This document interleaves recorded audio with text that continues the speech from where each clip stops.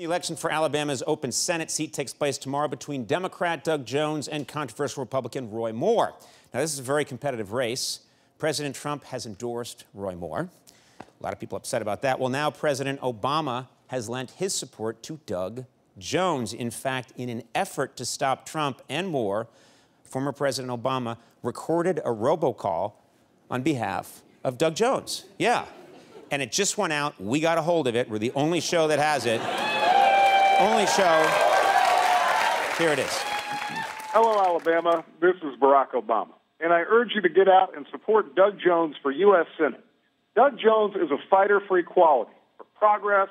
Don't listen to Obama. Donald, is that you? How are you hacking into my robocall? Barack, believe me, this is nothing. Vladimir's tech guys are incredible. I watched Margot Robbie eat breakfast this morning.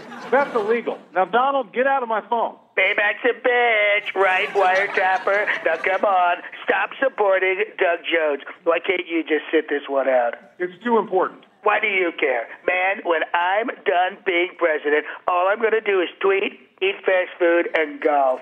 How will that be different from what you're doing now? You son of a bitch.